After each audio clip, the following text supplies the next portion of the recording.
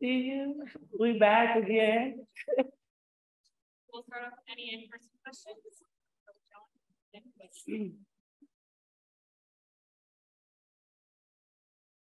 Good morning, Joyner is in Southern California. This question is how hard is it to make a dedicated team and last one? Hard, very hard. When I'm doing speaking engagements and talking to people, I always say like the WNBA is the hardest league to get into, you know? We have only 144 spots and we have good people coming out every year. So it's definitely hard. It's hard, but it also makes you special, you know, it also gives you a platform to those who don't get the opportunity to continue to try and continue to chase their dream and not give up on it. It's hard, but it's doable. I just piggyback off her. I agree. I think my resume speaks for itself as far as just making the WBA team and being on different teams. So I've been in some pretty good organizations. So I just think it's difficult, but I mean, just honestly continue to build relationships. That would be my biggest piece of advice, and don't burn bridges. But I've been a part of some really cool organizations, so I'm glad to be here though with this part. So, yeah. What is it about what is his like?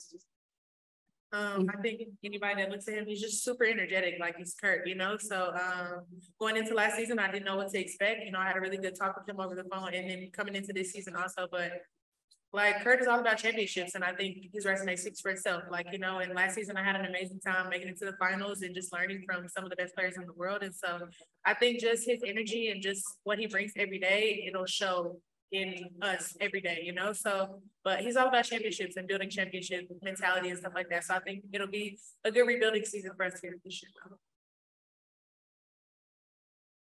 Johan from England. I was wondering if there is a specific thing in your basketball game kind of where you focus on stuff. I'll go. I think for me overseas, it was more about being a leader. I think last year I had somebody kind of leading me overseas. So I think I took on that role. I had a rookie under me. She's playing at Phoenix right now. So just, you know, and I think playing through my mistakes, I got a lot of playing time overseas this season. So being able to just see what mistakes I'm making and not continue to make the same ones and being able to play through that and then also lead other people. So I think for me, that was the biggest key. And then just trying to touch up my range as far as going down, extending to the 3-point line. But other than that, I think. Well, to piggyback for her, going overseas is also a great opportunity for us to work on things we may not get the reps for when we're here. So for me, it was my first year in Turkey.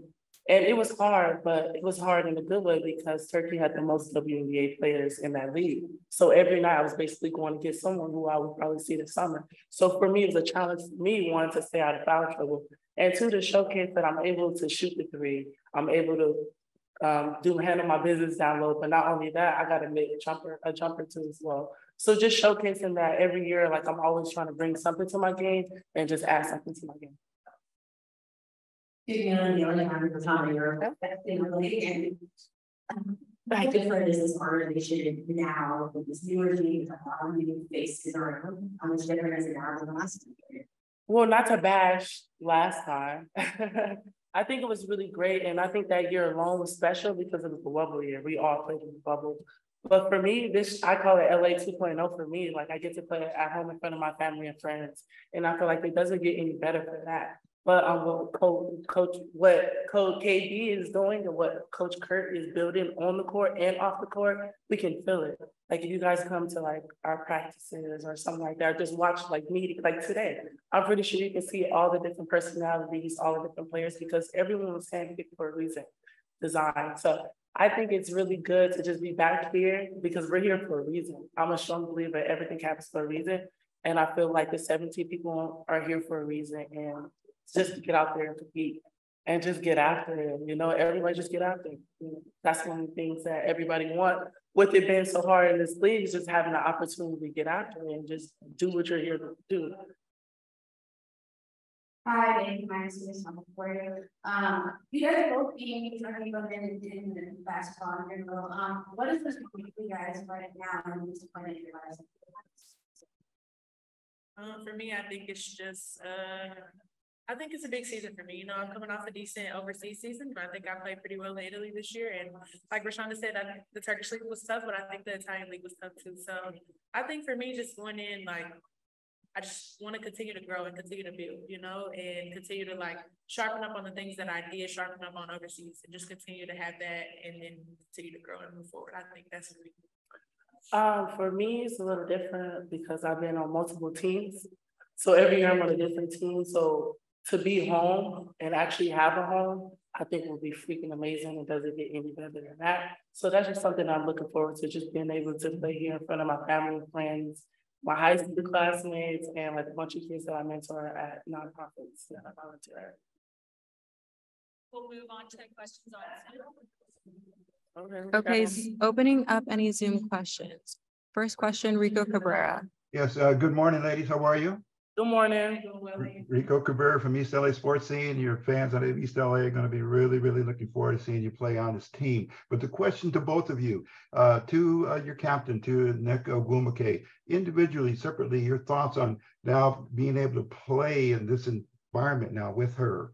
And because it's always Nick telling us that she really looks to her players to build with her on this and a successful season. So individually, your thoughts on that, on being with Nick and Shanae. You want to go first? Yeah, that's fine. I think it's a blessing in disguise. You know, I've been fortunate to play with some really good people and very high levels. And so I think just being able to be here in the last 4 days, I mean, they've shown outstanding leadership. And obviously, I mean, it's a new role for them too because it's a totally different team. So I would just say, I mean, it's been fun, you know, so far so good. So just looking forward to keeping things going and keeping things rolling. And I'm excited, you know, then we could top to top. It'll be interesting. For me, I think it's pretty funny. I made a joke yesterday to Chinny and NECA, and they had like their Stanford sweaters on. Of course, you know that I went to Cal, so we always battling with each other. And I made a joke, and I'm like, I'm tired of scaring y'all, like, because I've been battling against them all these years. But NECA is definitely somebody that I look up to, and just having that experience of just playing against her in college, and then getting that opportunity to shadow her in the bubble is the way she handled herself on and off the court is something that I would want to be. Like, she's literally somebody that I look up to on and off the court. And for her, this, it's safe to say, like, this is her team. Like, she's going into her 14th, 15th season? 12th? Okay, I aged her, but the way she carried herself is so mature. Like, she's definitely like a vet. And for us to be here, and that makes us feel really good because that means she's valuing us, that she sees something in us. So we're just here to be happy. We're thankful for the opportunity. And, you know, our goal is to always make her happy and try to do our jobs the best way we can. Thank you. Muchas gracias. De nada. Thank you. Other questions online or in? Any other questions?